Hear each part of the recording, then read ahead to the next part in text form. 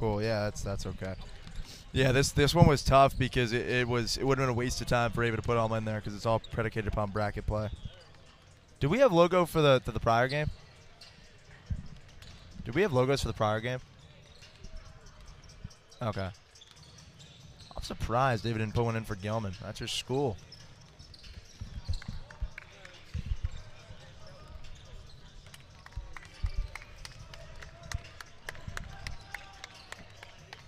Make sure you change that from Tyrone to Gary Schofield. I think that's why it's in program, but just make sure you change that.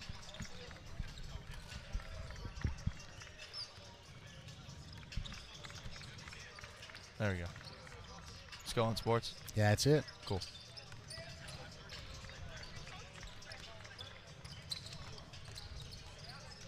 Yeah, we're going on 5.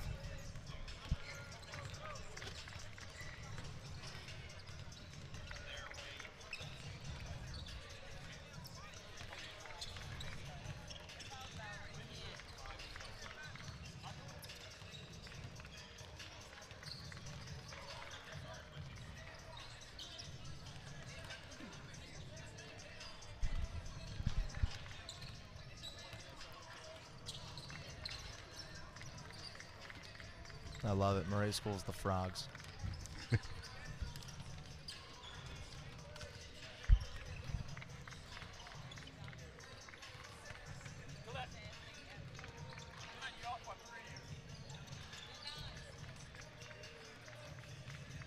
Here on day 5 of the Governor's Challenge, and for the first time this week, we've got a bracket championship here on the Delmarva Sports Network. It's the Maret School from D.C. taking on the Highland School, the number 4 team in the state of Virginia, going at it, trying to bring home bracket 11 banner. Here's Gary Schofield, Tim Nolan. Gary, again, happy to have you, and what you guys have done, you, Andre Collins, Coach Jason Kraft, and all these people joining us as color, putting on that coach's headset and, joining us to give us time to prep, nap, do whatever to survive in this tournament. It's the utmost help. So, again, first and foremost, thank you for being on. It's absolutely my pleasure. I mean, anytime I get a chance to watch some quality hoops and hang out with you guys and just provide a little bit of spark and energy, it gives me something to, hang my hat on and have a lot of fun with, and I'm looking forward to a big game today. You're going to get some quality hoops when these two teams get together. The Maret School in D.C., they're in a conference with Sidwell Friends, the number 16 high school team of the country. Meanwhile, the Highland School coming in with a lot of hype. They've got a guard committed to Navy, also a hooper committed to Mount Olive School, so they got some talented college talent. In fact, the head coach is on this squad. Those two guys, both of them, D3 experience. They graduated from the school in 2014. Now they're bringing that knowledge from the next level back down to the high school frame, and their guys trying to pick up a championship W here before the new year. Yeah, big way as they're continuing to try to build this program. And, you can see where their experience, that pedigree that they bring from that college experience plays in to kids that now are committed to play at the next level. But what I love is how they talked about the leadership that a guy like DJ Johnson brings, helping along the young guys. Oftentimes when you have superstar players, the leadership qualities sometimes aren't there, but obviously are with DJ. I'm excited to see how he helps build this team and maybe lead them to a title today. Meanwhile, getting a look at the Maret School, and most notably for those of you Maryland Hoops fans, Chuck Drizel coaches the squad. He's in his 8th season, and he's the son of the great Lefty Drizel, the head coach. He was the first to win 100 games with 3 different programs, a Naismith Hall of Famer, still kicking it at the ripe age of a young 91 years old. Drizel, the legend, and his son's also been around the college game, coached with Pops up at James Madison. He was also at Marymount for 6 seasons, an assistant at Georgetown, his alma mater where he played with the Terps. Most recently, head coach of the Citadel from 2010 to 2015. And now he's leading the Maret School, and he's got some talented bigs on the inside. This group led by Manny Tucker and Micaiah Marable, 6'7" and 6'9" respectively. Both those kids averaging double figures, and they've paced the Maret School out to a 7-2 start to the season. And, with a name like Drizel, it's immediate respect. People understand the pedigree, the success that they've had, but obviously he's trying to build his own legacy now by bringing this program along, and winning a championship today would be a great way to do that. But it doesn't surprise me as a kid that grew up in the Drizel household that, he talks about his key being energy, effort, focus, the things that, classic competitive college basketball coaches will always preach to their kids. So we'll see that discipline on display here today. To give you an idea of some of the names that Father Lefty cultivated, recruited Moses Malone, Len Bias, might have heard of those guys. So Maret School in great hands with Chuck Drizel, and some great stuff that you kind of talked about building that program that Logan Miller has done with the Highland School. He said that they were nowhere where they are right now back in 2014 when he was a Hawk, and now he's got this squad in the top 5 in the whole state of Virginia. And in fact, they're ranked by MaxPreps number 7 in the Metro. Looking to pick up a big win here in the championship bracket, and we've got starters first quarter action coming up in just a couple of moments, just over a minute to go before the Bracket 11 final kicks off here from Court 1. An exciting day at Governor's Challenge Jackson. The final here on Friday kicks off in just a couple of moments. Maret School, Highland School coming up on the other side here on DSN.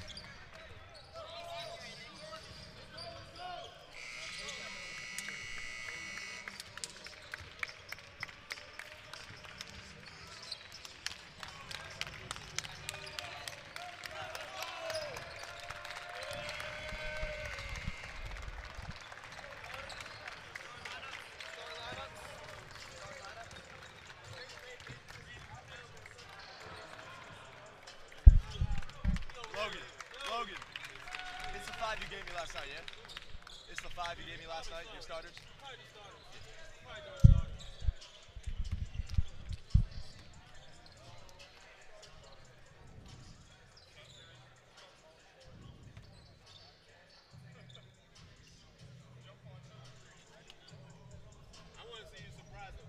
What'd you say, Brian?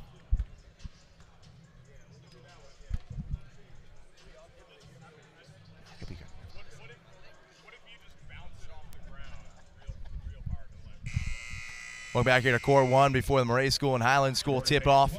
Game 2 today, we got for you 2 of 6. The Delmarva Sports Network to cap our Governor's Challenge coverage here on the Delmarva Sports Network. A championship game between the Hawks and the Frogs. Got to be one of the best mascots we've had this entire tournament. Yeah, I mean, there have been some good ones. That certainly takes the cake. It's interesting, when you talk about mascot names, you usually try to think about, an intimidating animal or like a knight or a crusader. Frogs don't necessarily put a lot of fear in the heart of your opponent, but I think that's what, makes it so fun. Want great mascot names. Last night in the dunk contest, a representative is going to be a future banana slug for the next 4 years of college. It's got to be one of the best at the next level in the college game. For the Maret School, we're going to get the starters for both these squads in just a minute. They got here after a 57-42 win over Moon Area from Pennsylvania. Meanwhile, Highland School took down John Carroll in Maryland 69-56. We're going to get the starters for both teams in just a moment. It'll be the Highland School in white. Meanwhile, on the other side, the Maret School rocking green as true to the mascot. The Hawks get announced first in their starting lineup, led by DJ Johnson and Cameron Cole in the backcourt. Evan Thornton the forward, another guard Kai Johnson, and Chance Perkins round at the starting lineup. A lot of guys like to go, go, go. Coach Logan Miller telling us, look, we defend, we rebound, and then we're off to the races. The Maret School get announced first on the other side. DJ Hill, a freshman point guard who Chuck Drizel says that I have never had a freshman play like him. Time will tell just how good this kid can be. Leads the team with 2 steals per game and also has 2.7 assists. And I think the cool part of that story is, DJ Hill's going to be fun to watch tonight, but his partner in the backcourt, James Lerner, who's a senior, was the point guard for this team. But for a senior to be able to step aside and let a freshman take over at the point, that shows a lot of character on his part, but also about how talented DJ is and knowing what's best for the team. Also joining them in the starting lineup, we mentioned the 2 big men down low, Manny Tucker, Malchiah Marable, and then Alexander Mostashari is going to be that swing guard forward. He stands at 6'5" and hits a lot of shots from the perimeter. He's getting some feelers in college right now, especially because he has had an awfully nice start to the winter pacing the Frogs. I'm excited to see the big guys play. Most of the games that I've seen this week have really been dominated by great guard play. There hasn't been a lot of classic, play on the block, show me some post moves. So that seems to be what Maret wants to do, and I'm excited to see that offense run. It's worth noting, too, that the guard playing, the slashing, it's done by kids who are 6'7", 6'8" these days, playing that guard forward. And, I love how some coaches described it. Some of them, especially at the prep division and the showcase, they just give us rosters that say wing, post, guard.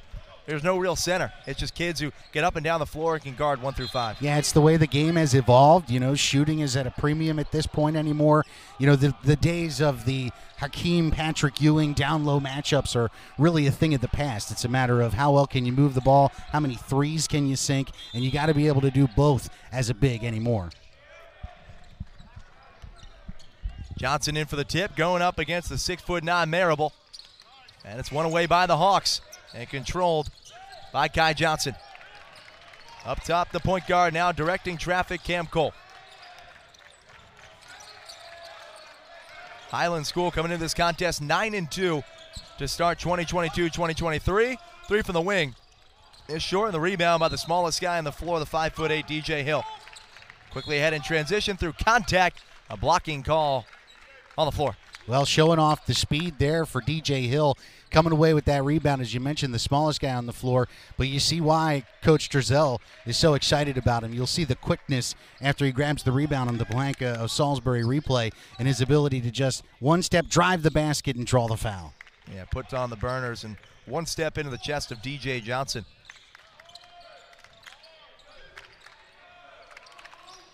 So it puts DJ Hill at the line, a freshman who Drizel says is lightning quick, handles pressure well. He's nothing but nylon in the first attempt. Standout on the hardwood, but also showed his prowess on the gridiron this year at 5'8" to score 34 touchdowns. That is quite a feat. Yeah, talented slot receiver as well. Sure, he's got a bright future ahead. Nets a pair. The early lead goes to the Frogs. Open 3 from the wing. Lead right back to the Hawks. Triple hit from Chance Perkins.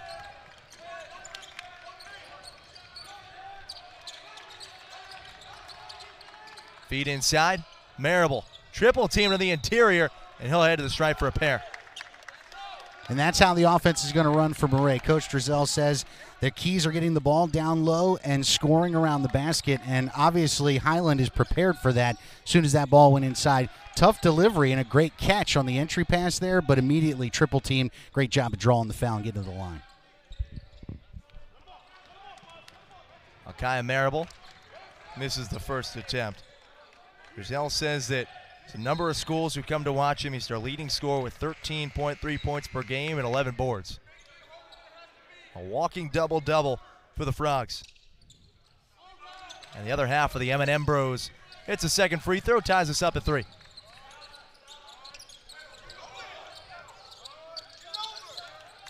Perkins over half, knifes in the lane. Runner left it short. Rebound brought down, and the finish good. Layup up and in. That rebound converted by Evan Brown. Another freshman that is opening eyes. Great job on the offensive glass against the M&M brothers and a great finish. Masashari with it. Top of the key. Those two play give and go. It's knocked out of bounds out of the hands of Marable. Back-to-back possessions with not very easy entry passes, but Marable showing his ability to extend. He's got great length and be able to catch both those passes. Difficult entries, we'll have to try to find some easier ways to get down low as the game progresses. They go a long way to Lerner. Shot clock down to 13. Screen coming from Marable. Lerner kick out. Hill down to 8, drives baseline, swatted away, foul first. You get a blocking foul, and that will be the second called against Kai Johnson. We'll take another look at the Blanca Salisbury replay here as the ball comes to DJ Hill in the corner. Look at the quickness to get to the baseline. A little bit of body contact before Evan Brown was able to swat that away, but two fine freshmen on display there. Julian Rivera heads to the scorer's table. Check that last foul called on Cam Cole.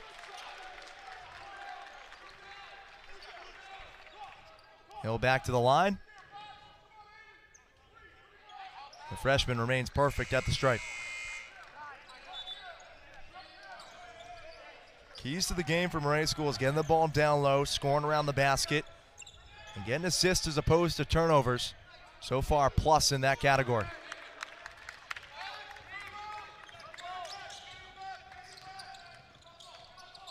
Four for 4 to start the little morning here for DJ Hill.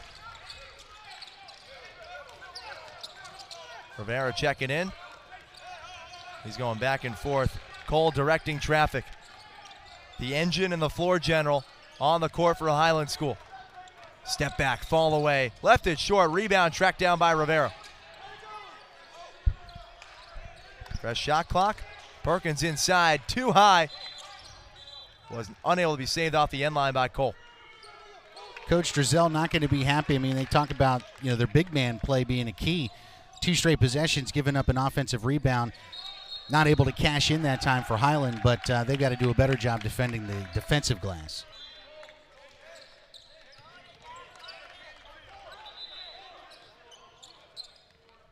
Hill working on Cole.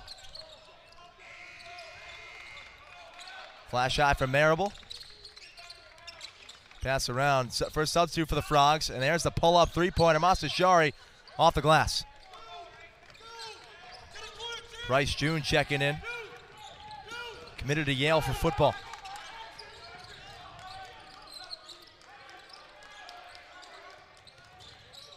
Cole through contact, cross court. Perkins already 1 3-pointer. That one rattles in and out. Rebound, falls to the Navy commit. And the stuff in the other end, no good. But again, second chance opportunity for Highland. That's their 3rd possession in a row. They've been able to get an offensive rebound twice, however, unable to turn that into points as the ball goes out of bounds. Looks like it's actually going to stay with Highland. Yeah, Logan Miller tells us that this kid Cole competes at a high level, refused to give up on that play, and wins another possession for the Hawks. Perkins guarded by Marable.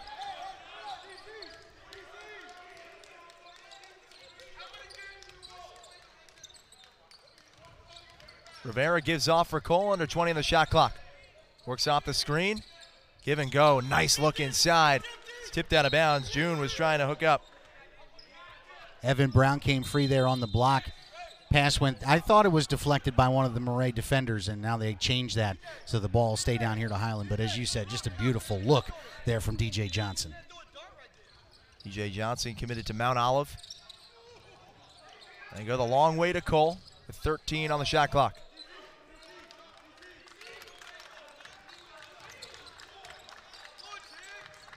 Down to 6, over to Perkins. Handoff Rivera with 3. Down to 2, to 1, has to get a runner off.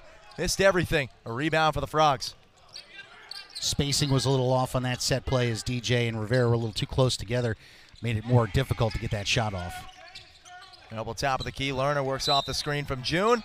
They get him for the moving.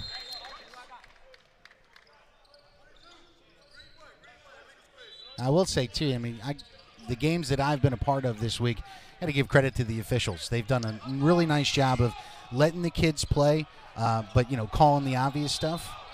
I haven't heard a ton of disagreement with the Zebras. I mean, you'll have that from time to time, but for the most part, I think they've been outstanding. Well, and those that work the early games, really luck out. Coaches, they got a quick turnaround from last night. Just kind of letting the game go. Goal picked up at half court by Masashari. Spin back, three-pointer. The sophomore cans the triple from straight away. Jeremiah Gorham, first bucket, gives the lead to Highland School.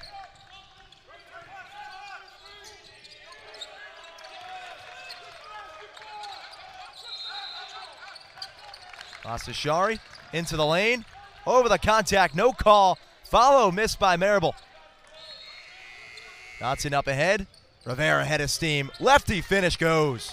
Great job on the outlet pass, and then Rivera, great body control to keep the defender away from the ball and going with the left off glass. DJ Miller back ahead in transition, lost the handle. Goes through his legs. They get a grazing of the calf. They go with the Highland School. Miller tells us that Julian Rara finishes at the rim about as good as anyone. Saw it on display there. Well, we've seen his work on the offensive boards as well. He's got 2 of those. Just real active down low. He's obviously given up some size to the M&M brothers, but it hasn't worked against him thus far.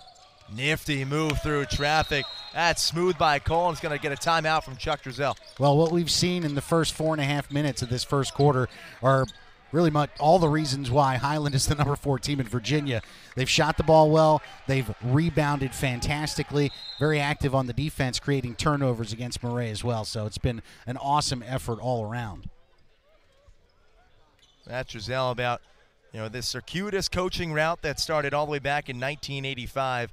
Taking a look at that last replay, the finish by Cole. Just hey, this guy glides through traffic. I think that's the best verb to describe some of these top-level college recruits we've seen here. He just play the game with such a silky smooth style. Yeah, it's not, and it's one of those things when you see it, it just pops at you. Like his ability to take that first dribble behind the back to get the step on the defender and then finish.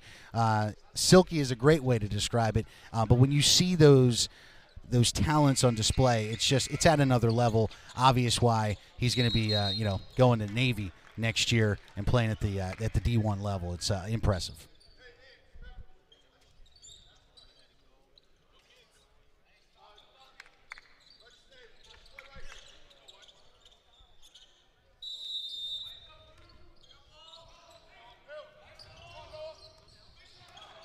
Hill picked up at half court by Rivera.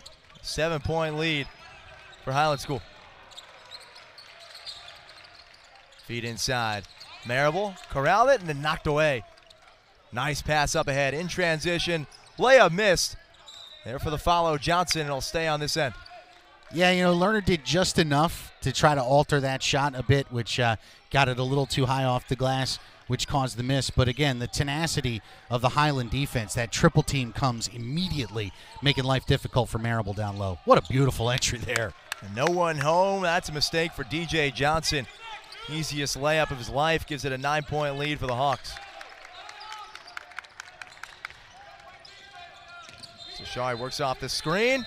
That's another moving pick set by the Frogs. Fantastic job by Cole to get around the screen, and then it was the forearm from Mostashari that drew that foul. It's one of those things. You just keep that arm in and work through the contact, you're going to be fine. But as soon as they see that arm extend, they're going to get called every time. Gets pulled out, talks it over with his coach. Meanwhile, into the ball game for the first time, freshman guard Nick Paris.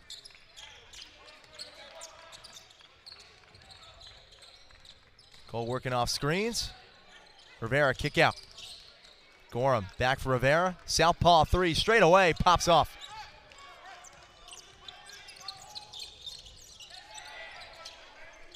Tucker back for Hill. Lerner's trying to work off the screen from Tucker. They deny the pick and roll. Wraparound pass to the opposite side with Marable. Backing down his defender. Too far under the basket. But they got for stepping on the end line. Gorham couldn't tiptoe. As much as I was looking forward to seeing the play down low, I've been more impressed with what the Highland defense has been able to do. With those immediate doubles, sometimes triple teams, just making everything hard for Marable as he's trying to get to the rim and just couldn't do it again there. Paris lets one fly from the corner. And another great box out from the Hawks. That time Cole bringing down the miss. Rivera through the defense. DJ Johnson, corner three, no. Rivera the miss. A fresh shot clock for the Hawks. Logan Miller wants him to run some clock.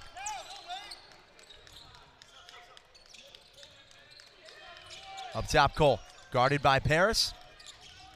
Fall away. Rivera in the corner, guarded by Marable. Gets to the cup. Blocking foul called. Coach Drizel doesn't agree with that call at all, but that whole sequence starts with another offensive rebound by Rivera, just darting in from the wing to get that loose ball, sets a new possession, and then he drives to the rim. We'll take another look here at the Plaquemine-Salisbury replay as he'll come in from the opposite corner to drive baseline, and as he goes up, can't quite see it, just a little bit of body contact from Marable as he goes up to the rim. Can't get the finish, but we'll see if he can get 2 free throws. I feel like that whole shot was a short joke from our director on poor DJ Hill down there. Just left out of the frame. And he takes the block, and Rivera misses. It remains 14-5. Hill bringing it up the floor. Entry pass over for June, and back up top. Tucker kind of runs that point center position at times. Hill kept the pivot. Down to 12 on the shot clock. Lerner with it. Stagger screen, stolen away Rivera. Multiple Hawks running the floor. Doesn't matter, Rivera, smooth touch with the right hand. Man, he has been the standout of the quarter thus far with another steal and showing a great ability to ball handle to get around one defender and get an easy lay-in to make it an 11-point game.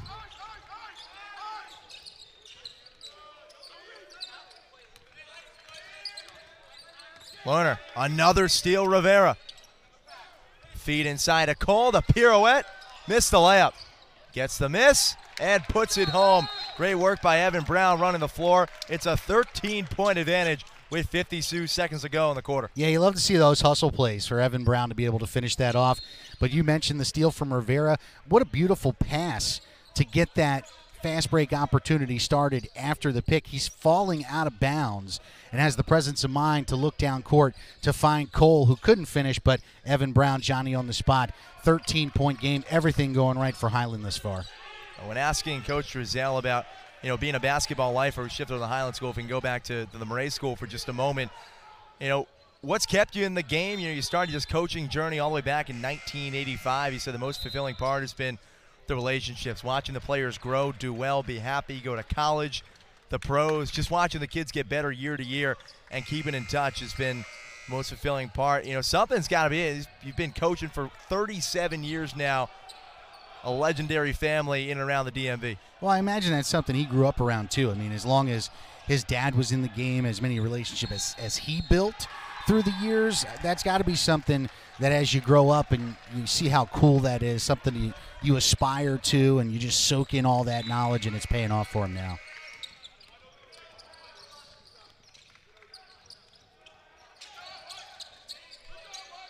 Another takeaway for the Highland School.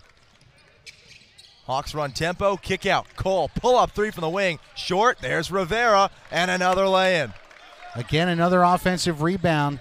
That'll be a point of emphasis for Coach Drizel between quarters and obviously at half. But, Highland's just been more active, especially on the defensive end, tipping passes, forcing turnovers. It's been an impressive effort.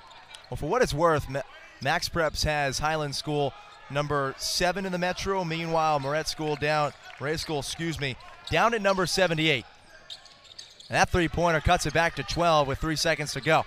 Yeah, freshman Paris knocking that down. That's a huge bucket for Maret before the end of the quarter. For 8 minutes where a lot didn't go right, to be able to at least come out with something positive as they'll try to cut into a 12-point deficit as we start period number 2. And meanwhile, Rivera nearly just hit one for three-quarter court. Everything going right for the Highland School after 8 minutes of play. Second quarter coming up as the Gov Challenge rolls on here on the Delmarva Sports Network.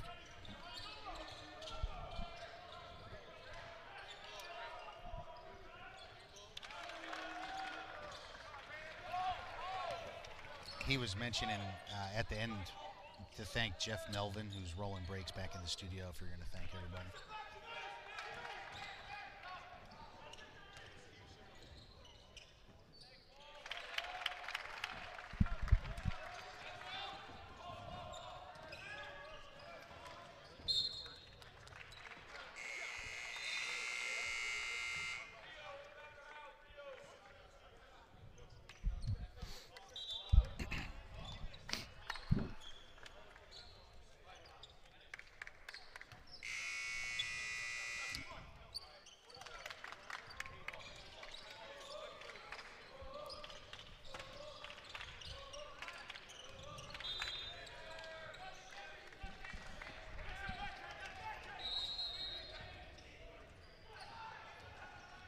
Welcome back. Second quarter about to get rolling here. The Highland School out to a 20-8 advantage entering the second quarter of play alongside Gary Schofield. Tim Nolan with all of you on the Delmarva Sports Network. Hawks, Logan Miller told us defense and rebound, and then we're off to the races. It's been exactly that through 8. Absolutely, and leading the charge in that first quarter is the junior guard Julian Rivera, who Coach calls arguably the toughest kid on the squad. His ability to get offensive rebounds and get out in transition has been fun to see, and it's led Highland out to this big lead. There's Rivera again, up ahead in transition, all alone this time. Easy finish with the left. Yeah, it's like right on cue, gets in the passing lane again, gets the steal, takes it on his own, another easy lay-in finish, 14-point lead. Paris bumped through contact, and on the other end of the floor, Evan Brown, the freshman. Good length on defense. Yeah, he's been impressive as well. A couple of blocks, forced a turnover a couple of possessions ago in the first quarter. Nice offensive rebound and finish. He showed off, a bright future he has, as he's only going to continue to grow. Marable over the defense, missed everything. First time he's had a one-on-one look and just comes up short. Brown ran the floor well in transition, but took too many steps.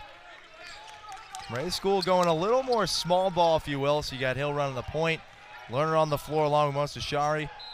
And kind of a fourth guard set with the freshman Nick Paris on the floor as well. Dribbles off the feet of Marable. Transition opportunity with Brown.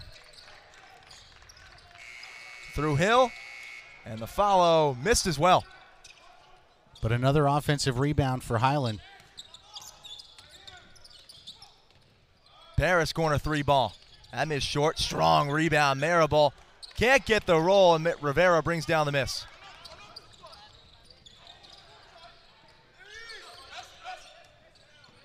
Gorham slows the pace, guarded by Paris.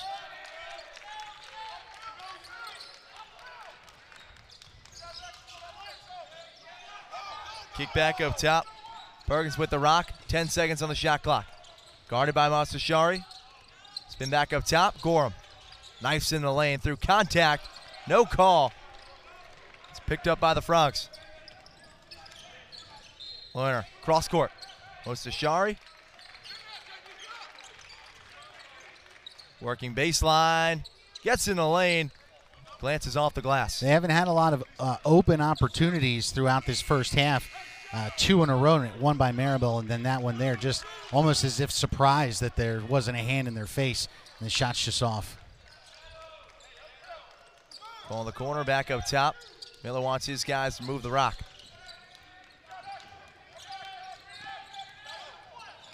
Rivera dribbling on Marable. Goes to the deck, steal by Paris. And he's fouled going up for the lay-in. Yeah, and the freshman guard, he's provided a bit of a spark off the bench for Maret. He hit that three at the end of the first quarter, and Coach Drizel says, he's real savvy. He's got a good body. He's got strength, mind. He's always getting minutes off the bench, and you can see why as he's provided some quality ones thus far. Gets the steal, runs the floor, draws the foul. Get the foul called on Cameron Cole.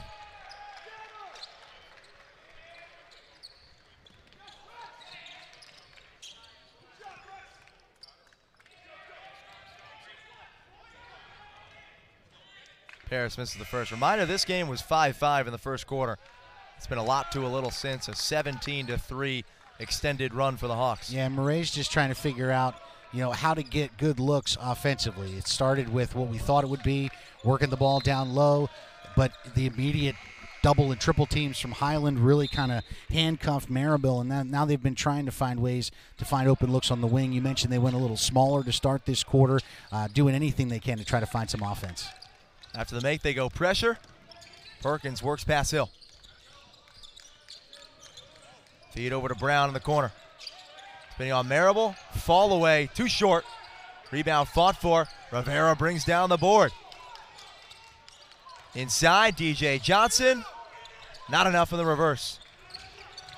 And another rebound tracked down by Rivera. And look at the hustle play. He comes from down on the baseline, tips the ball away, retrieves it, keeps it from going over and back with the save and a fresh shot clock and a chance to score. And get a moving pick set by Highland School. But, Rivera, talking to Miller last night, he said that Rivera's arguably the toughest kid on the squad. He's improved the three, gets to the boards, and this kid's doing it all on both ends of the floor. Yeah, he's been the MVP thus far.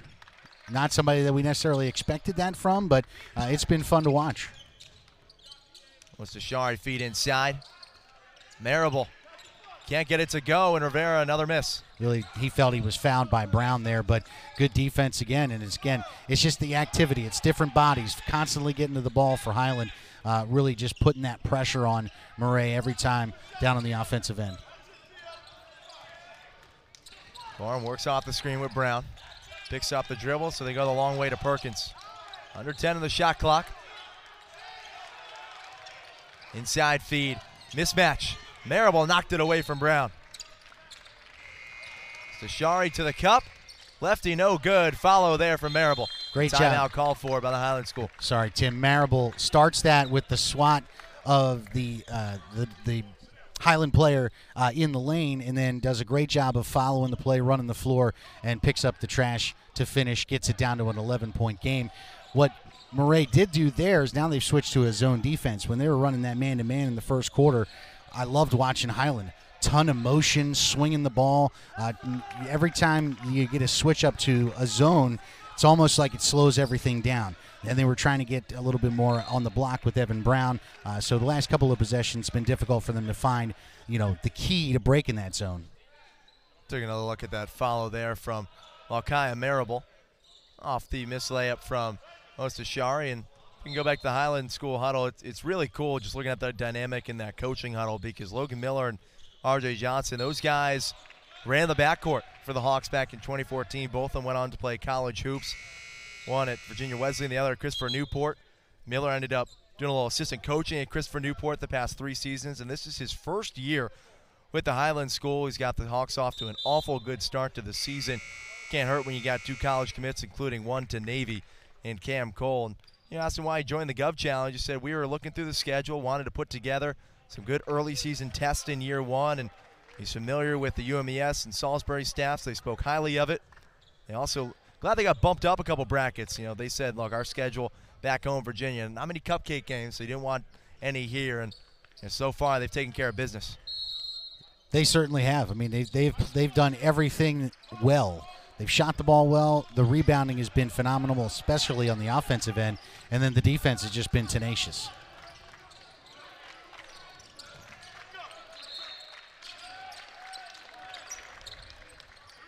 Gorham missed the runner.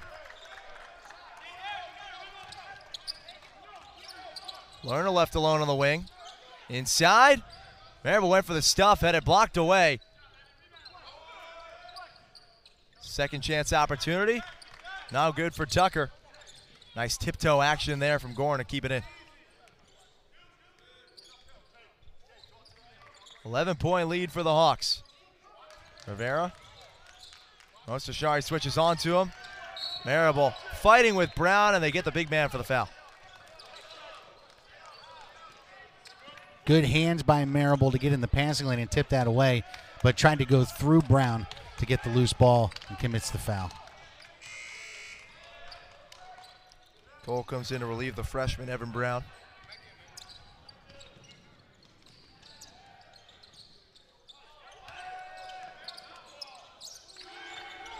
Gorham guarded the length of the floor by DJ Hill.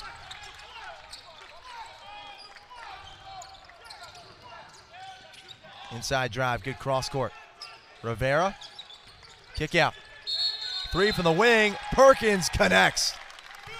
Julian Rivera stirring the drink again. He had the drive and then the dish to find him in the corner. Big 3 for Highland, and they're up by 14. Largest lead of the game for the Hawks. Lerner kicks back, Mostashari left that 3 short. Gorham, head up off the dribble. Cole's turn. Too much on that one. Long rebound out for Lerner. Into the lane. Can't kiss it in with the left hand.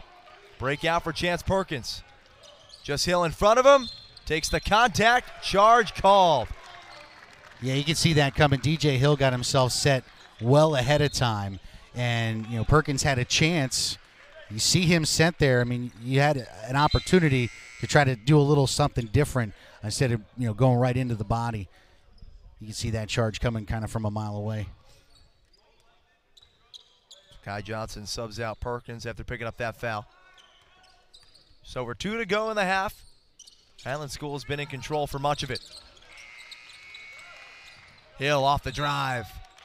And it's going back down the other way. Guess who? Julian Rivera taking the contact. Again, he's done everything in this first half. Steals, saving balls going out of bounds, offensive rebounds. They're taking the charge, as well as the fact that he's filling it up on the other end. Rivera to inbound. We get our first look in the opposite side. The Maret School sub coming in.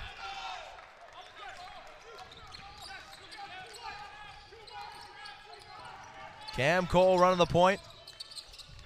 Working past Mostashari. Cross court. Fed back to Cole. Kick out. Johnson up top with 10 on the shot clock. Gorham wants a screen to come from DJ Johnson. Pull up, 3 ball. Miss left. Rebound Rivera. Fresh shot clock. Kick out. That time Cole fights for the miss and throws it up to Shari. Another possession given to the Hawks with 1:28 to go. And that's what's going to drive Coach Drizel crazy throughout this first half. You know, just Highland's ability to bang the offensive boards and continue to create second chance opportunities for themselves. It's happened since the opening tip.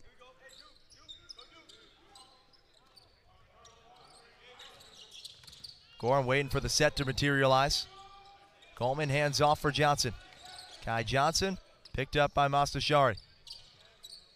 14 the shot clock. Gorham guarded by the taller Marable. Over to Cole, down to 7. Inside look, they get the mismatch they want with DJ Johnson. Rattles in and out.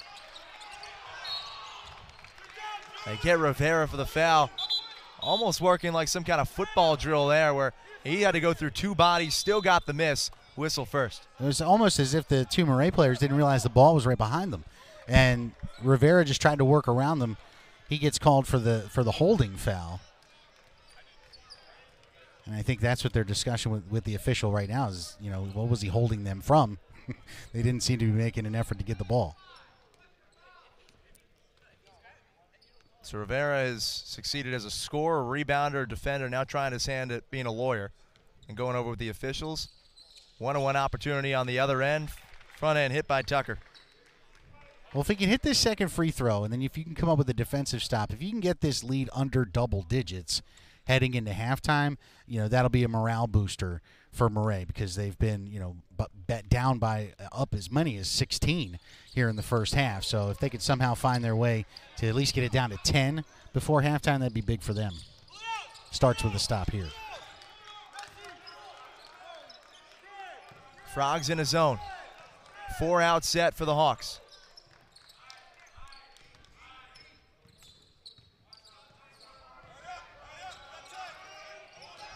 Weave setting things up for the Hawks. Rivera towards the elbow, kick out. Down to 3 on the shot clock. Kai Johnson has to fire and hits. Not exactly the way they drew it up, but man, I love the motion in the Highland offense. Constant, you mentioned the weave to start that possession. Constant motion, finally finds a man open and right at the nick of time hits a big 3. Masashari the rip through. They were trying to get the pass out wide. Marable had it tipped and with 6.9 to go. One last shot opportunity off the inbound for the Frogs. And again, that's what Highland's done well all throughout this first half. Getting players in the passing lanes, making everything difficult. Another deflected pass goes out of bounds.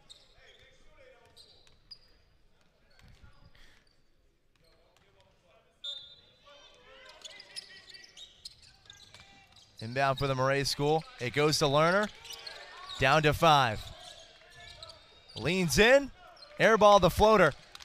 Rebound Johnson, and that's how the Highland school will send it to the half, allowing just 12 points through 16 minutes of action. Logan Miller's squad well on their way at the moment to a bracket 11 championship, up 16 at the break. We return. We've got halftime highlights, second half adjustments to talk through as the Governor's Challenge Day 5 rolls on here on the Delmarva Sports Network.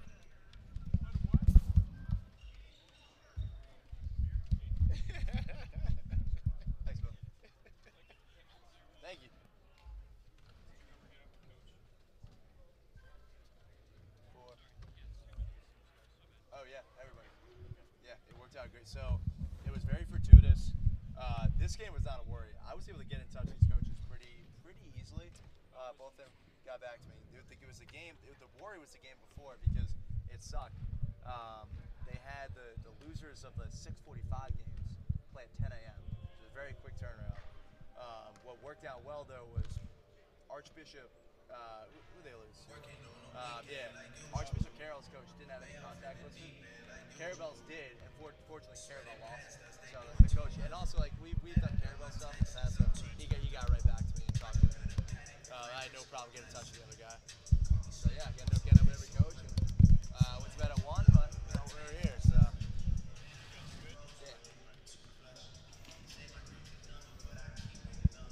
So first half line for Rivera: 8 points, 9 rebounds, 2 assists, 4 steals.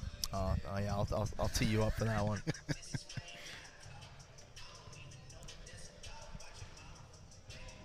Brian, how are we looking?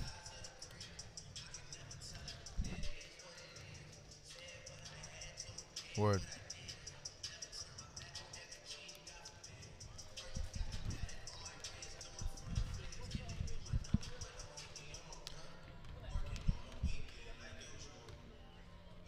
Okay.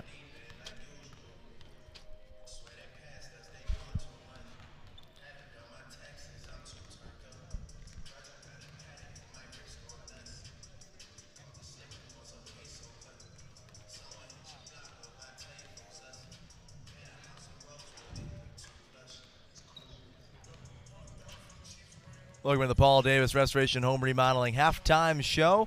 Highland School leading the Maret School 28-12 at the break. And, you know, Gary, this is one of those 2K games where, I'll tell you what, the teammate grade of Julian Rivera through the roof right now. It's probably an A+ at halftime. This kid has done everything stuff in the stat sheet. Gary Schofield, Tim Dahl with all you.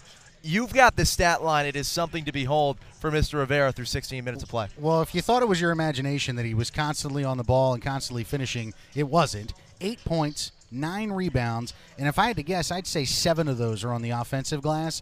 He also has 2 assists and 4 steals. So not bad. An absolutely outstanding first 16 minutes. Interestingly enough, this game reminds me a lot of the game I did yesterday between Cesar Rodney and Easton. CR dominated the first half, much in the same way Highland has, with tenacious defense. Easton couldn't find a way to get a shot off, and that's really what's happened to Maret in the first half. The defense from Highland has been absolutely suffocating. The big men that we thought would be the focal point of the offense, first 3 possessions, as soon as Marable touched the ball, triple team came down, couldn't get anything going, and they've been trying to find a recipe for success ever since. The interesting thing about the game yesterday, and the reason I bring it up, Easton flipped the script in the second half, pulled off a huge comeback for a win. So it could happen here. Defend the defensive boards better and find some ways to get some buckets on the offensive end, and Maret may be able to find a way to get back in it. Get more of those adjustments in just a moment. But first, let's get to those highlights from the first half that helped the Highland School build this lead. Look, only 28 points at the break, but the defense has been suffocating. They are triple knockdown to open the scoring from Chance Perkins. And, you know, when you play defense at the rate that this Highland School does and rebound the offensive glass, a good board there from Evan Brown, that's all they needed. Well, yeah, and you saw, you know, there comes the steal from Rivera, his ability to get out. They run the break really well. Body control there as he's able to let the defender slide by and get the finish. This was a big 3 at the end of the first quarter. One of the lone bright spots for Maret in the first half from Paris. And there's Rivera again. Steal, drives the length of the floor, easy finish. And Rivera's done a ton. The opposite end to follow here, Maret School, you know, maybe you want to see them play to their strengths more in the second half if possible, because you got a 6'7" kid and a 6'9" kid. They call them the M&M Bros for a reason. They do a lot of damage on the interior, both of them double-digit scores, but you know, not nearly even close to that clip right now. Yeah, and it's just been mainly about the defense. Entry passes were difficult on the first couple of possessions, and after that, they kind of switched gears. They went small to start the second quarter. We're really trying to work the perimeter a bit more, maybe hoping that would open up some things for the guys down inside, and it just hasn't played out that way. Mainly, give the credit to Highland because they've defended every inch of the floor tonight. We return. We just got about 5 minutes and a couple seconds until we return to third quarter action. We return, though. We will get into those second half adjustments, see what Coach Chuck Drizel can draw up for the Frogs. Meanwhile, what the Highland School can do to continue to roll and cap off a Bracket 11 championship here on day 5 of the Governor's Challenge. It's the final. We've already had one good one on DSN. We're looking for another. We got second half adjustments coming up next on DSN.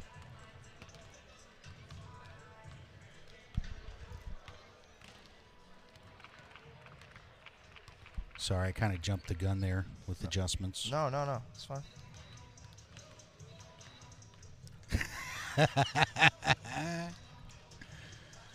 He's practicing for when the Globetrotters come to town. I think he heard me.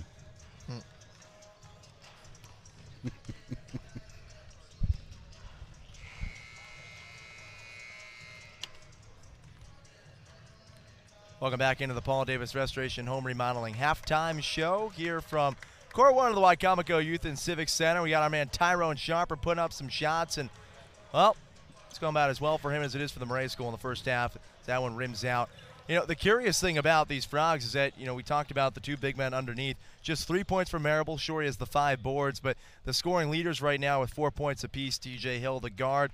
And also he's joined by, especially with the help of that three-pointer, 3 hit by Nick Paris, the freshman. So all the scoring really coming from 9th graders and just 12 points total for the Frogs. What can they do now to get that comeback? You likened it to Easton Caesar Rodney yesterday, but how do they pull it off? The big thing that switched that game yesterday was the full court pressure that Easton applied in the second half. Problem is, you can't get that going if you're not scoring on the offensive end.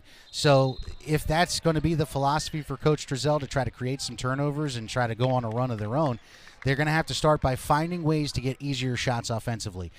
I agree with you. I think they kind of got away from what Coach told us was going to be their plan. They work inside out. Maribel's got to get involved. The other half of the M&M brothers has to get involved as well. Manny Tucker, we haven't seen him catch the ball in the block yet. So if they just kind of get back to what they do best, I think that would be a good way to start. And if you can get some buckets to fall, then you can put some of that full court pressure on, see how Highland can handle it.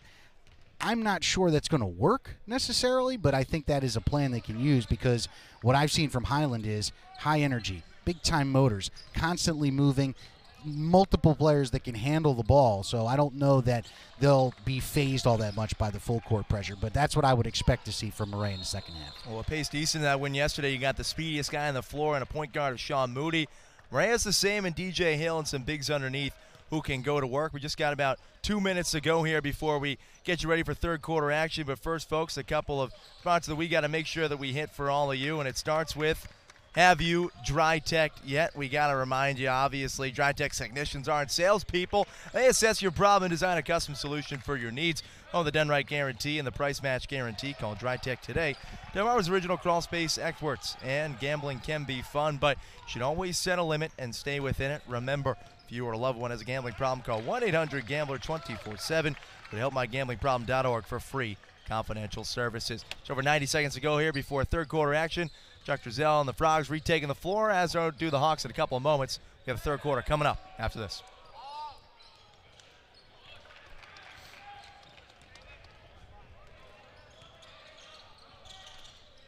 Perfect.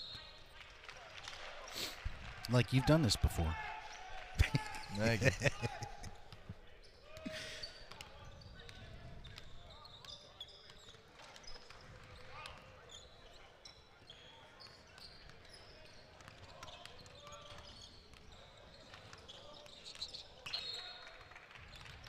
Ty, I know we didn't just bring you on cam there in that second halftime portion for you to rim out a 3 from straight away. We brought you on cam there for that second halftime portion, a 3 rimmed out. You bricked a 3. You didn't get my 2 in a row now, I mean. Yep. Nope, we didn't get that. We were in break. Oh, that's great. I'm going to have to get back out there and do it again. All right, make sure you're on there for the 3:15 game. All right, later. You can just tell him if he wants to feel better, maybe I'll shoot at halftime of the next game. And he'll look like a superstar.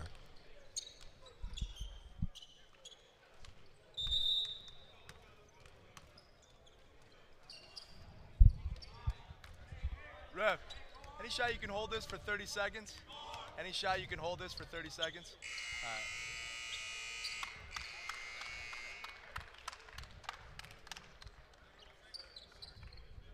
Yeah, 30. Thank you.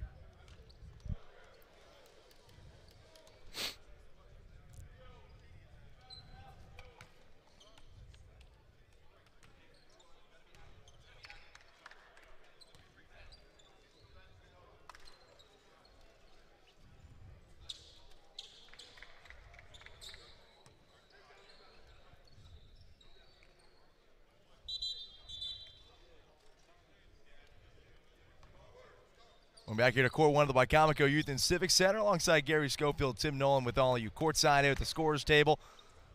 Highland School up by 16 heading into third quarter action. Inbound. Taken away by Chance Perkins. And the Hawks get the rock first to start the second half. They forgot to reset the team fouls on the scoreboard. Now we're ready to roll. Yeah, I mean, I'm sure the Frogs wouldn't mind being the bonus the entire second half. They Right. get those back down to zeros, and the Navy commit Cole working on the opposite point guard, DJ Hill. More quick ball movement over to Rivera. Draws the double. Corner three ball, Kai Rivera. Rattled in and out. In underneath. Rivera was eyeing his 10th rebound. He gets shoved to the hardwood. Manny Tucker just kind of a forearm in the back there, which is kind of unfortunate because I don't really think he needed to even push Rivera. I think Julian was going to kind of jump his way past that rebound. Instead, they'll get another possession. They go up top for Cole. Guarded by the 6'5", Mostashari. Smooth pull-up. Fadeaway J from the baseline. Just a beautiful play off the inbound. One dribble pull-up. Sinks it for the Navy commit. It's a big bucket for Highland to get this second half started just like the first. Meanwhile, the Frogs go immediately inside. Easy finish. Count it. Plus the foul for Marable. That's what we talked about at halftime. That's what they need to get back to. That's what their offense is built on. Getting the ball down low, letting Marable and Manny Tucker work their magic inside. It's a beautiful entry pass to go up high there. Great catch by Marable. One-step finish and gets to the line. Completes the three-point play. It's down to a 15-point game. Kind of a little half-court pressure here from Maret. Zone pressure, defense collapses, and left alone on the right block. Brown the finish. Helps Cole to the floor. As Hill pushes back ahead in transition for Maret School. Cross court, catch and shoot, Mostashari. That's nylon. That is a beautiful skip pass from James Lerner to find Mostashari in the corner. Big three.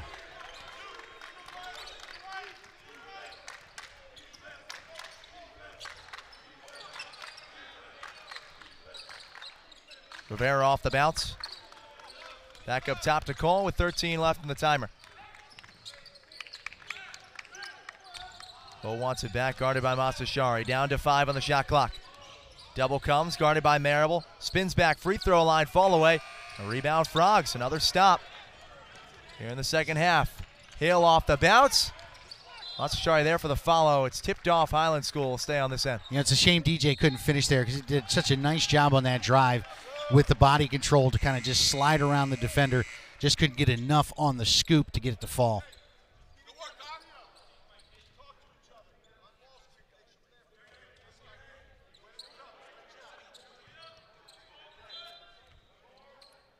Bunch break.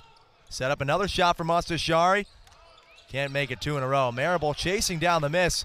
A wild throw to keep it in play, and it was last touched by Kai Rivera. So the Frogs will get the rock and a fresh shot clock. Again, though, Julian Rivera being pesky on the boards there, nearly taking that one away from Marable, who did a good job to save it and keep it alive. Rivera listed at just 6 foot, but not afraid to go into the trees with a hatchet.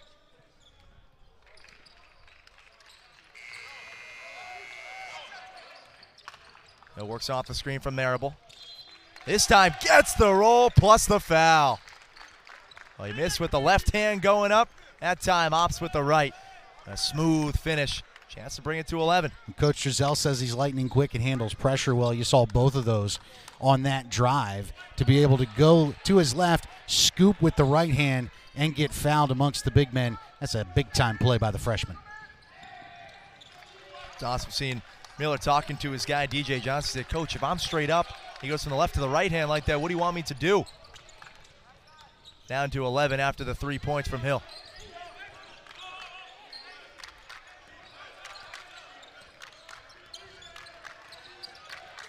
Rivera guarded by Mostashari, works off the screen from Johnson.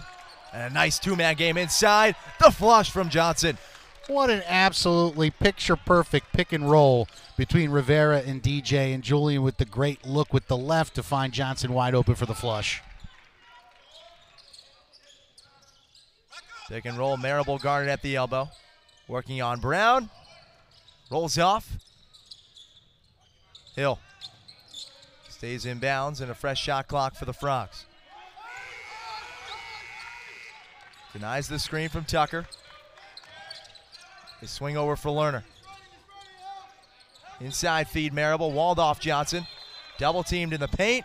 He traveled. and they have made life difficult for Marable from the opening tip. Every time he gets the ball on the block, it's at least a double team, and he's just having his struggles trying to work his way through those defenders or find an open man for a shot on the perimeter. Drizel incredulous. He didn't think that the pivot foot moved once for Marable. All ball defense provided by Hill. Cole into the lane, swatted away by the big man. 2-on-1 off the break. Hill, Euro step into the body of Johnson, blocking foul. And it's going to send DJ Hill back to the stripe. And that's a heady play for the freshman, too, to show that kind of patience. You know, we saw a play earlier in the game where Perkins, the defender, was set well in advance, but made the contact right into him and got the charge. This time, DJ does a nice job kind of slowing up a bit. You mentioned the Euro step. It gets to the side to avoid the charge but draw the block. And he's been perfect from the line. Hopefully I don't jinx him, but it's been a huge part of keeping Maret at least around in this game is the free throw shooting. Another one good for Hill. And he's now a perfect 7 of 7 from the line. In fact, 8 of 8 as he had that and one free throw hit earlier.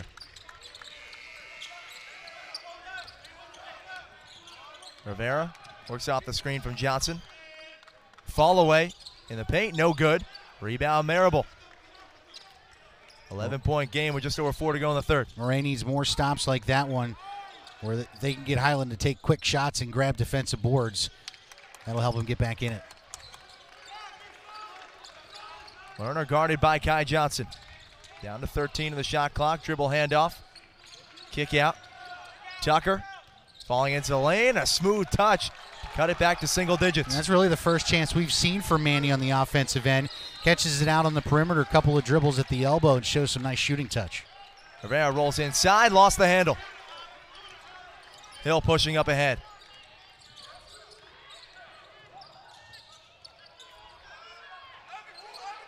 Up top to the freshman.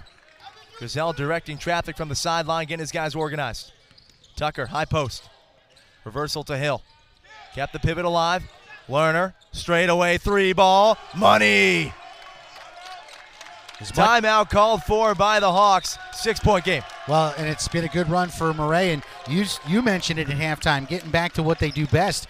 Their offense has been predicated here in the third quarter by getting the ball to the bigs. The focus most of the game has been to Marable, but the last two possessions, Manny Tucker has been kind of the go-to down on the block, generating some offense, and eventually leads to the kick out and the long three here from Lerner to make it a 6-point game. And you get those happy feet going, the hop step after letting the release go. You know it's going to be a green bean. James Lerner, cash from long range, the senior guard.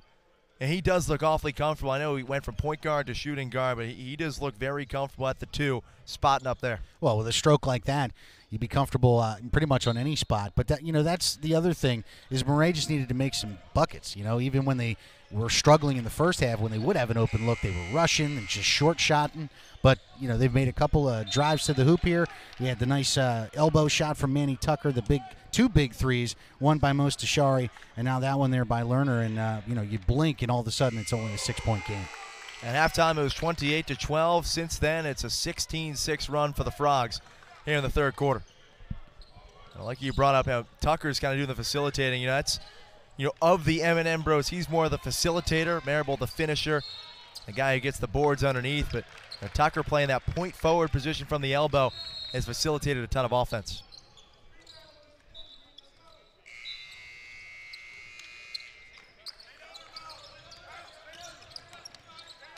Cole, off the bounce, kick out. Johnson steps into a three from the wing. Left alone, that's a problem. Big bucket for Highland. Their two D1 commits teaming up there.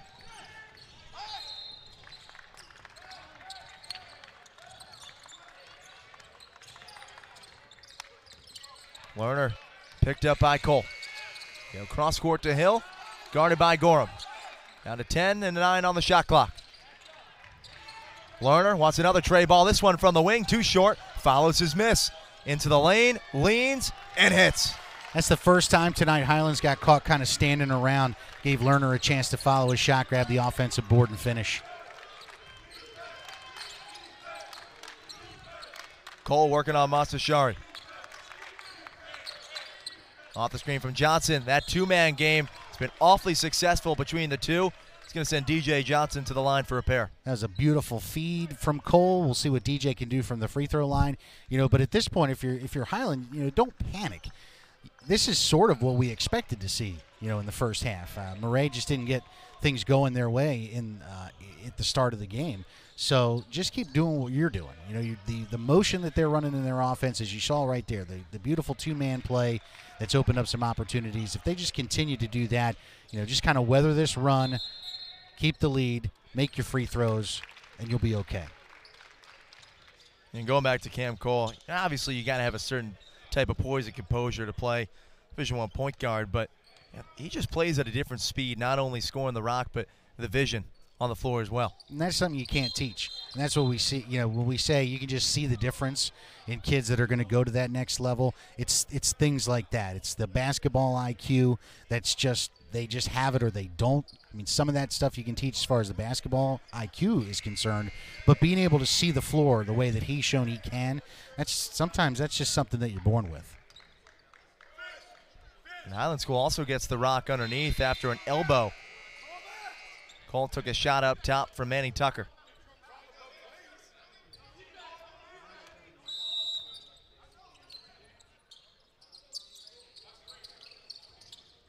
To go to Gorham in the corner. Feed back up top to Cole.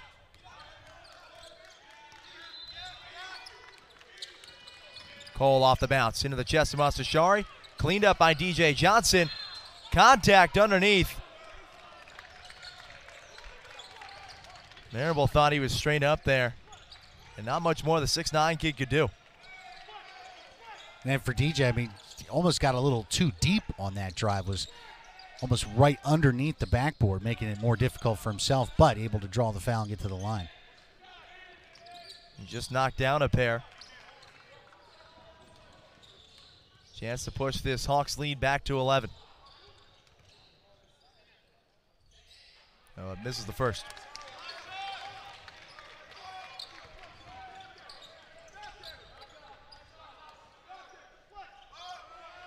Reminder, this game will crown the winner of bracket 11 before we head up to the showcase division after this.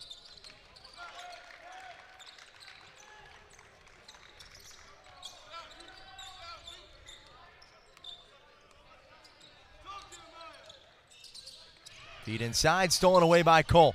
Up ahead to Johnson. It's takeoff time. Blocked away by Marable. Another foul called on the big man. And the physicality is kind of taking the next step between Marable and DJ Johnson. A couple of fouls in successive trips here. Had a few words there at the one stoppage, so something to keep an eye on as the game moves on. I also think maybe a business decision made by DJ Johnson that he wanted to throw it down, realized who was chasing him, and went for the lay-in. And you'll see it here on the replay. Marable was coming. Good job running the floor for him to make it at least difficult on Johnson, even though he does get the foul.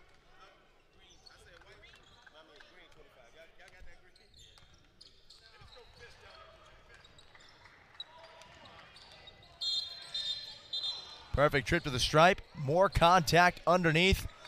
And they're going to get an intentional foul called against Manny Tucker. That's the second time he's getting called for an elbow. And everybody's going to have to go beyond half court for this one. Well, and it's one of those things where people talk about officials trying to stop chippiness happening. You could see it sort of building here in the last couple of minutes. Culminates with that foul, and the official, by calling the technical, is hoping that that will let cooler heads prevail moving forward.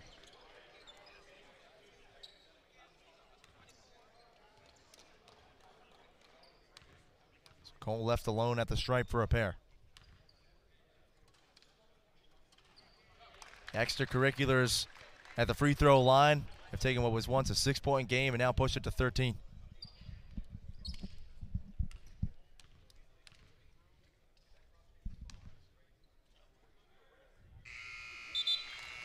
Cole rattles home a pair. It's up to 44-30 lead for the Hawks.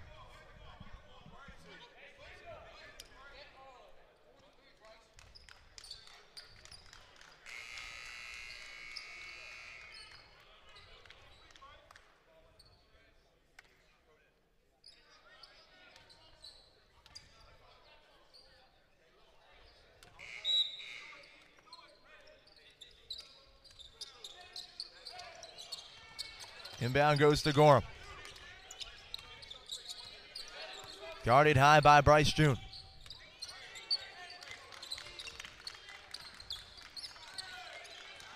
Marable switches on with 15 on the shot clock. Rivera, shovel pass. Pull up from Cole, yes. Julian Rivera again running the offense to perfection, finding Cole for the wide open shot. Inside drive, Hill through contact. Marable underneath. Puts it up and in. Get it back to 14. And a good job there by Marable, just being patient, letting the defenders jump their way past him, making it an easier layup. Cole's taken over in this quarter. Guarded by Masashari. Gorham top of the key. Rolls back, they go cross court to DJ Johnson. Gorham with it, guarded by Hill, down to 7 on the shot clock. Good body control and threads it through the netting. Nice floater in transition. Oh, the sophomore went amongst the big men and just slight hesitation on the shot. Nothing but net. Masashari past the contact, over to Marable. He's bumped. 2 free throws upcoming. And that's what Maret wants to see. Get the ball down low, let their big men work, either getting easy buckets or getting to the free throw line.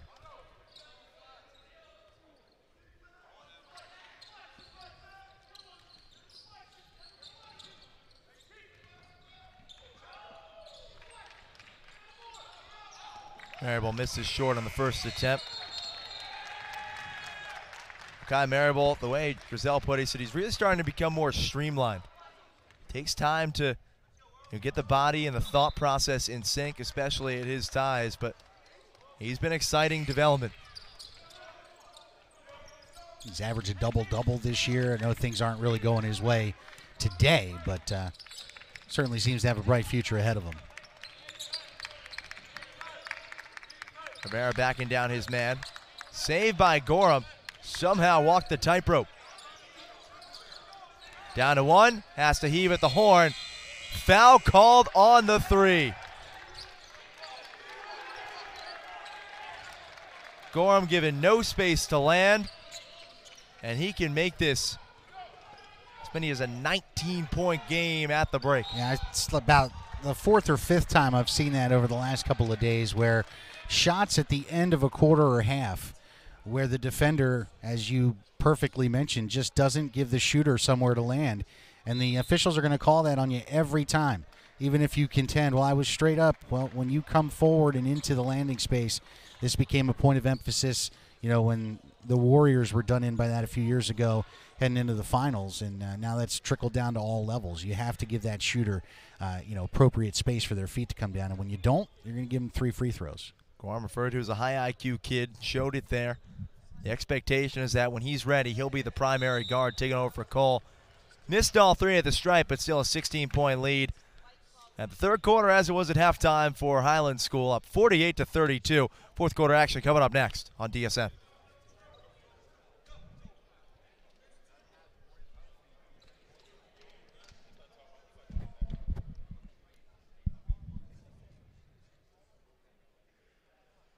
Gotta find out who our next game is. You doing the next game? I am not. Tyrone is back. Oh, no. Stats down, I think. No? There we go.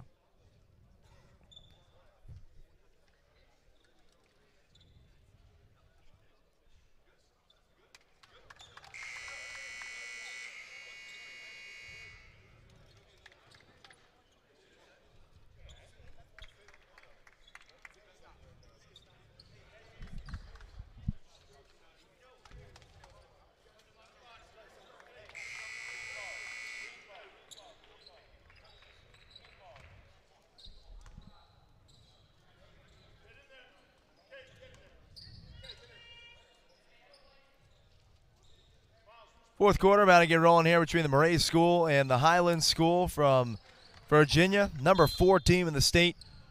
Hawks looking to cap off a nice start to the season with their 10th victory and get a banner. Leading scorer for the Hawks with 12 points, DJ Johnson. Cameron Cole right behind him. Meanwhile, DJ Hill leading the Maret school with 9. This man, Marable, has also been picking up his play. He finished the third quarter with 8 points, 8 boards. Heads to the line, a chance to head into double figures. Yeah, I guess I spoke too soon when I mentioned that things didn't seem to be going his way today. But to have 8 and 8 coming into the fourth, he's averaging 13 and 11, so kind of right on par for what he's done all year. And he just speaks to really the bottomless potential with this young man. You sleepwalk into 8 and 8. It surprised us looking at the stat line. Yeah, I mean, because just visually, if you've watched from the start of the game, you say, oh, they're having their struggles with, Marable down low. But, he's doing what he's done all year. Finally gets one to fall from the free throw line. It'll give him 9 for the day. 9 points for Marable. Ties with DJ Hill for the team lead. Cole working off the defense. The feed inside to Highland's leading scorer, DJ Johnson. Guarded by the Yale football commit, Bryce June. That's pretty. It absolutely is. Almost doesn't need any description. Just great body control, the hang, and a beautiful touch around the rim. Masashari pop and stop. Nope. Long rebound, Rivera. He's into double figures on the boards.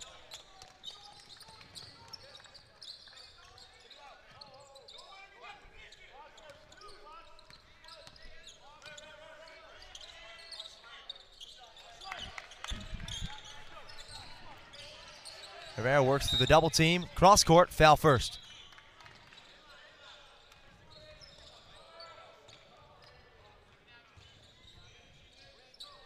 We'll get Lerner with the foul. It's going to put Rivera at the line. We'll take another look at that trap as well.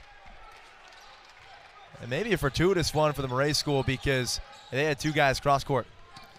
And Rivera's done a nice job throughout this game of being able to find that open shooter from all areas of the floor. So you're right, probably a break for them to only have to have Rivera shoot 2 instead of maybe another triple going down. Rivera missed the front end. Rebound falls to Paris.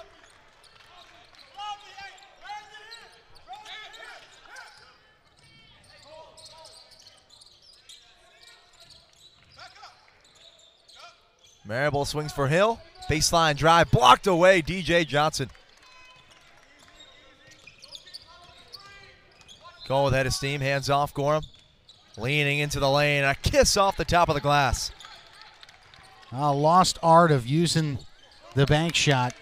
Tim Duncan made a living out of it. That was a great job by the sophomore to go off glass.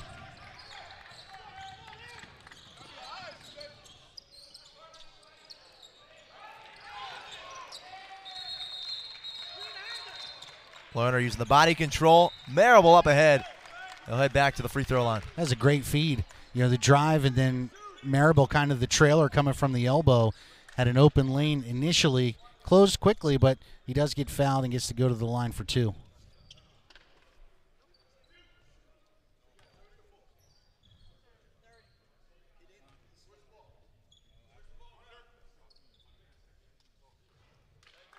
Marable rims the first, in and out.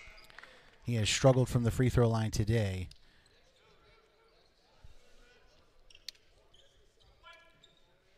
After this contest, you can once again catch the very, very talented St. Benedict's Prep. Those guys coming down from New Jersey. One of the top 10 teams in the country.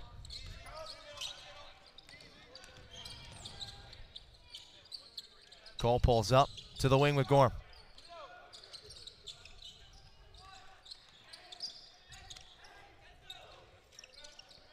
Cole resets, 10 on the shot clock. Picked up by Manny Tucker. Fall away, yes. 19-point lead for the Hawks. Well, he is the engine that drives Highland, and he has shown why. He's been able to score from pretty much any angle on the floor, and what a beautiful turnaround. Freshman Paris pulls up on the opposite end. He's fouled. He's had some good minutes for Maret tonight, hit a big three at the end of the first quarter. Been active on the defensive end. He's just a freshman, standing at 6'2". Coach relies on him to play different positions on the floor. He's savvy out there, and we've seen that on display as he gets a chance to put a couple more on the stat sheet here. Missed the first attempt. Nick Paris. When you are trying to build and mount the comeback, you have to take advantage of the opportunities to score without the clock running at the free throw line. And aside from DJ Hill, it's not been a good day from the charity stripe for Maret. You do enough games, you learn people's tendencies. And for you, I get that. For the head coach of UMES, Jason Crafton, it was tenacity, aggression. For you, it's free throws. You're a huge stickler at the charity stripe. Well, I mean, it's such a big part of the game. That's a nice play inside from Manny Tucker. When you can, especially when you're behind, when you can score points without losing clock, that's how you kind of chip away into a lead. And when they're giving you those opportunities, you got to shoot better than 30%.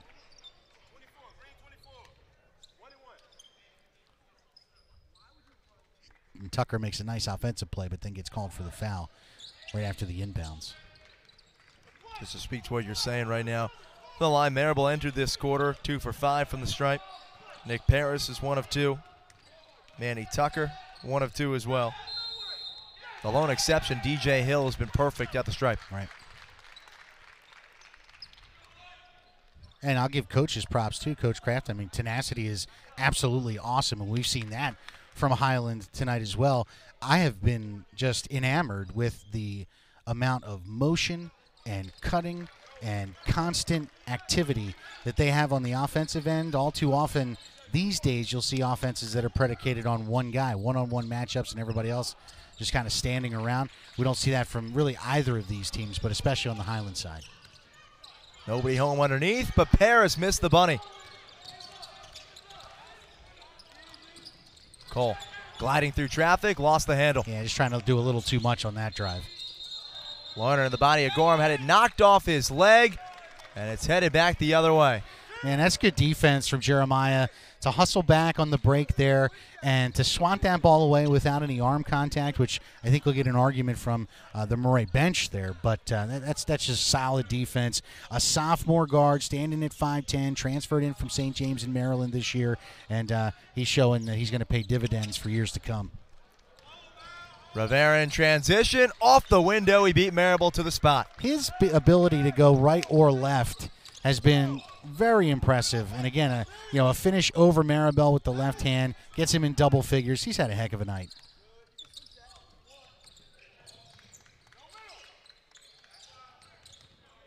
Paris through contact, little English. And he's headed back to the free throw line himself. Again, another freshman that is going to provide probably more scoring as he gets more experience and more minutes, but he's shown the ability to shoot the three. Nice drive to the bucket there. He's played pretty well on the defensive end. It's been a pretty good night for the young man as well, Nick Paris.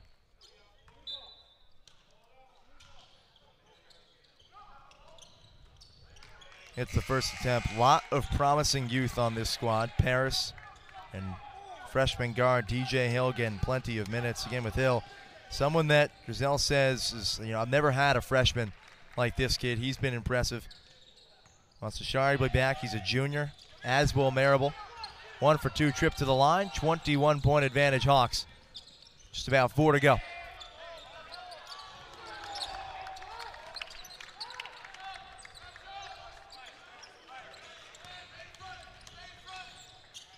Cole works back. Fall away. They're going to get him with the offensive foul. Yeah, just saying he kind of dropped the shoulder in there before tried to turn around. Maret catches a break. Both teams a foul away from being into the double bonus. More free throws.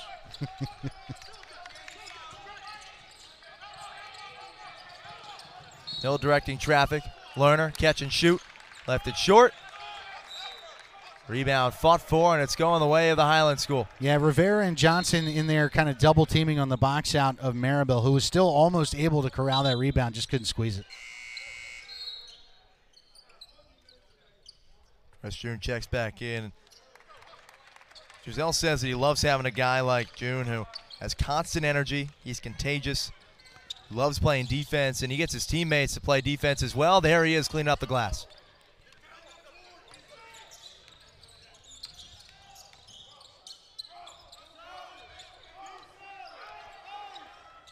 Hill, backdoor cut Lerner, read by Cole.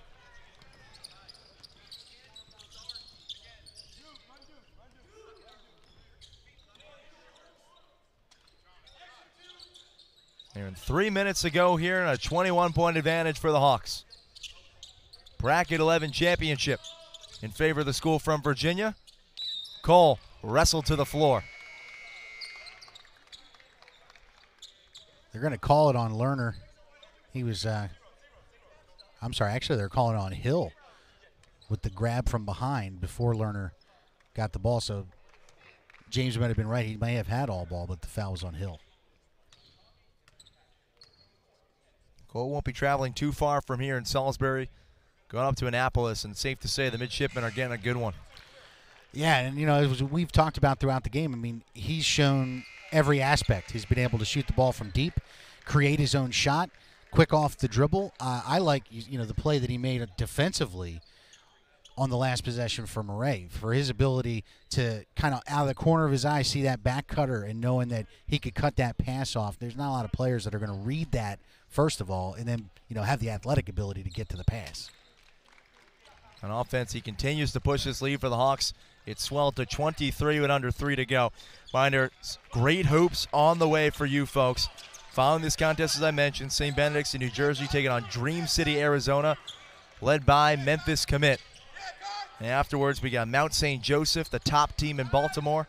They'll be taking on St. Stephen's St. Agnes from Virginia, followed by DeMatha and Bergen Catholic to round out the loaded showcase slate from this Governor's Challenge.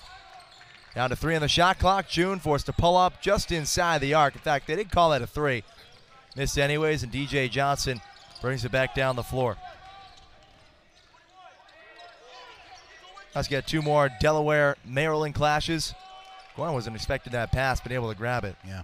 Seaford, Stephen Decatur, followed by James M. Bennett and Cape Henlopen to finish off the 40th Governor's Challenge. Attendance record was shattered yesterday. They're going to continue climbing through that ceiling again today. Yeah, I mean, that's an amazing slate. Obviously, the showcase teams, names you recognize, maybe not, you know, players that you know of yet, but you're going to be excited to see them. All those schools have, you know, a great history of basketball greatness, not only on the high school level, but, you know, having kids move on to both D1 and to the pros. But as far as those 2 local games tonight, if you haven't had a chance to see Seaford play yet, they are super fun to watch. They like to run and get out. They've got 3 or 4 guys that can easily score in double figures. James M. Bennett, that I saw beat Polytech here the other day. They've got 2 youngsters that in Jace Hudson and the other young man's name is escaping me at the moment. Sky Small. Yes, we're just so fun to watch. They've got a lot of good role players as well. And Cape Henlopen's a team we're just kind of trying to figure out who are they going to be.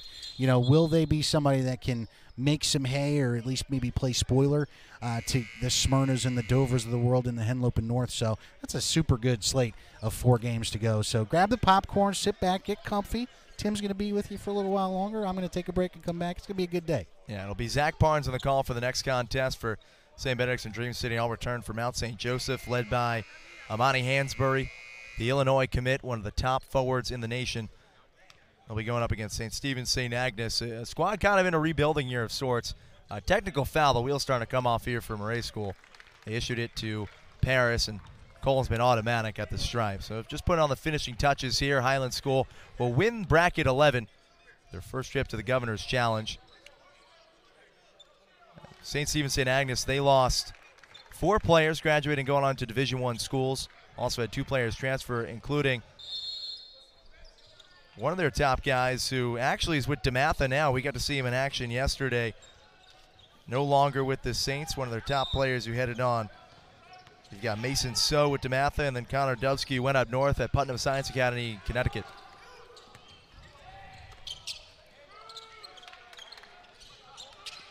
Fresh faces onto the floor for the Hawks. And you're going to get a foul underneath.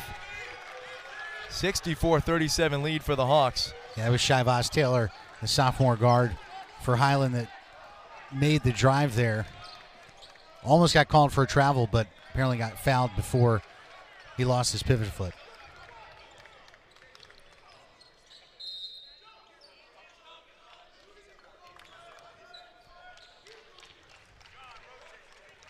First look at Taylor, a JV guy last season who his coach says is taking his strides day by day. Don't know if he's ready for a lot of minutes, but getting some here. And now another substitute, Evan Thornton, checking in, a sophomore forward. So he's one of the most athletic kids on the team.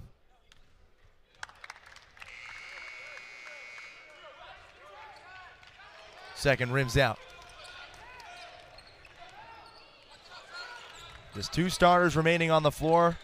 The two commits, DJ Johnson and Cam Cole.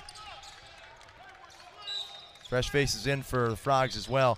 Getting bumped there, Toby Lindo. Yeah, they're going to get Cole for the foul. Kind of bounced off the screen into the dribbler there, Lindo. So I don't know that he necessarily intended to foul him, but the contact was made.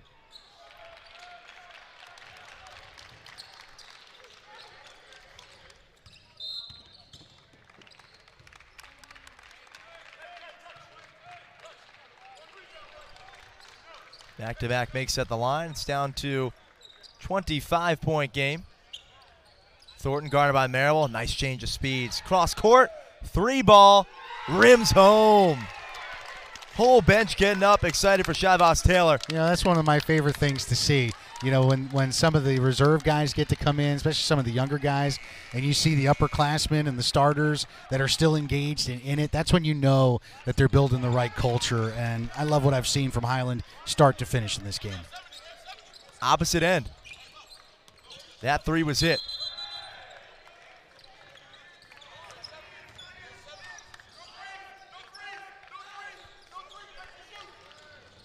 A little discrepancy with the time right now on the clock. 30-second timeout issued to Highland.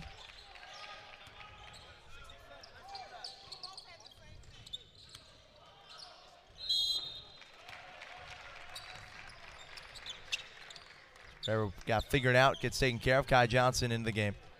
Seemed like the Highland coaches were thinking it should be 70-39. Yeah, well, it was 64 to 39 before that three-pointer, so appeared everybody had it correct. 6 left in the shot clock.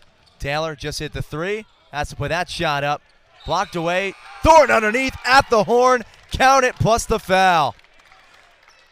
As impressive as the putback was there by Thornton grabbing that rebound, as soon as Taylor went to drive the basket, all 5 guys still left on the Highland bench were ready to, set the fireworks off, even though he didn't get the finish. And then when the follow came from Thornton, then it was party time. I love it. Love it. 30-point game. They're still engaged. That's why they're the 4th best team in Virginia, looking to continue to climb those rankings.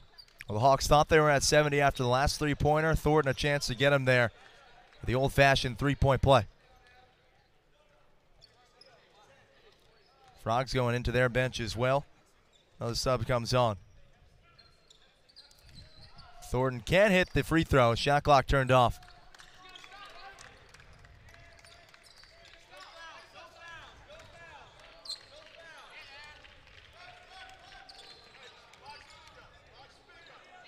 Off the hop, Lindo.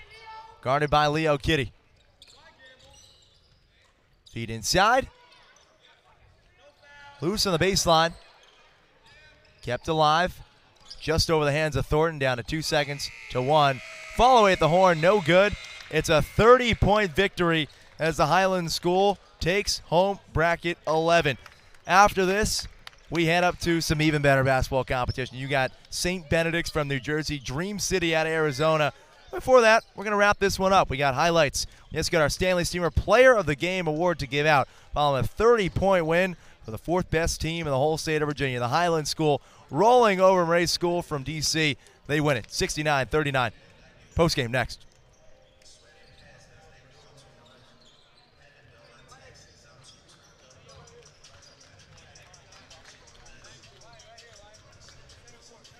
Probably Cole, right? Yeah, he's the leading scorer with 20. That's number 2. Yeah, number 2 for the Hawks. And then close runner-up for Rivera. Damn, 10 for 10 from the line for Cole. How much time we got? How much time we got?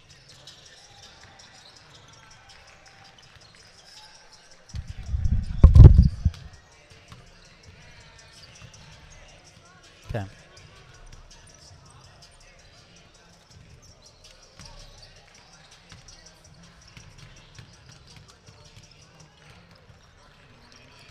You got it. Yep.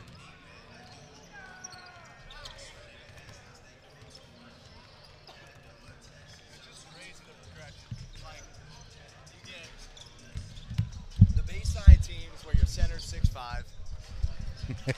You get these schools where your centers could be 6'8" or whatever, but your guard could still be like 5'8", 5'9", 5'10". Then you get to these Amazons where it's Right. like both Dream City and St. Benedict's. Yeah. Every single guard forward is like 6'7", 6'8". Mm-hmm. It's insane walking amongst those guys, and like not a single one of them's over 180 pounds. Right. And they were just born to play basketball. It's wild, right?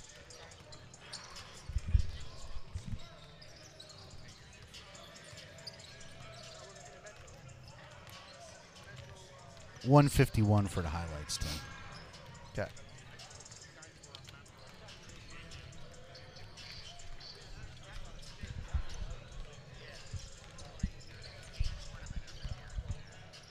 Welcome to the Paul Davis Restoration Home Remodeling post-game show. Some of the top high school talent in the country getting ready to rock and roll here between Dream City and St. Benedict's. But first, we're going to wrap up a pretty darn good game in its own right. Some great talent. Highland School, the number 4 team in Virginia. The Hawks played like it. A run there to start the third quarter. Maret School did exactly what you were talking about. Getting the rock inside. Maret will get some touches. Tucker as well, facilitating well from the high post. And then a couple fouls. Pushing and shoving underneath. Next thing you know, it was time for the Hawks to take off. Yeah, and the interesting thing, too, during that run was, Highland didn't panic. They kind of just kept their composure. And then, as you mentioned, the foul, then a technical foul. Things got a little chippy, and all the momentum that Maret had built went away pretty quickly. And then it was pretty much a cakewalk for Highland from there. That game decided bracket 11. In fact, this Highland School team was moved up a bracket, and they still end up winning the championship by 30 points. We'll show you the highlights, how the Hawks got to this victory. A 30 ball over the Frogs against a talented group, the Maret School, and it started off with that young man. He was the catalyst of offense. Cameron Cole, Navy commit at point guard. They're finding Chance Perkins early. And then off the drive, this was the story of the first quarter, offensive rebounding for Highland. That time it was Evan Brown. During this packet, you're going to see Julian Rivera, who was ridiculous in the first quarter, coming up with a steal there, and he's going to run the floor and finish. But that was really what kind of set the tone for Highland to get out to such a big lead, was their ability to hit the offensive boards. There's a nice three from the freshman Paris for Maret. Here's Rivera with a steal. He's going to run the floor and finish. So Highland did and was suffocating defensively. There's a putback from Maribel, but it was not enough of that in the first half for Maret. Those of you who stuck with us for this contest, we appreciate you tuning in. We are going to cut off the highlights here a little prematurely as we only got 9 minutes to go before St. Benedict's and Dream City. But you get the gist. First half, and they kept it rolling into the second frame. So Highland School comes away with the W. On the other side, we'll have our post-game award to give out to Stanley Steamer, player of the game on the other side.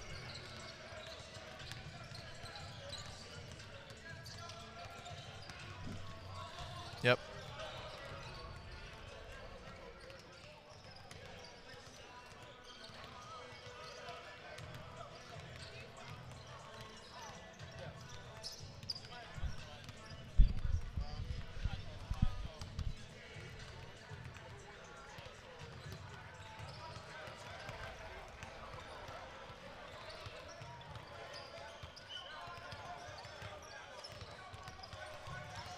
Cool.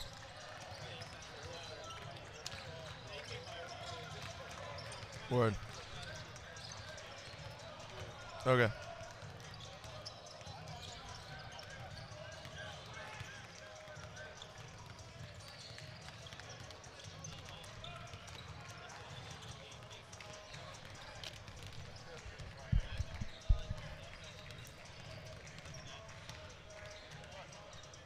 Welcome back in the Paul Davis Restoration Home Remodeling post-game show. One final time alongside Gary Schofield.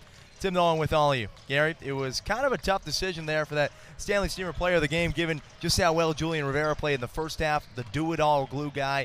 But in the second, it ultimately would end up going to Cameron Cole, just the way that he played closer down the stretch. Yeah, he was the key player in the second half for Highland. You see here off the dribble, quick jump shot, finishes as the game's leading scorer with 20 points.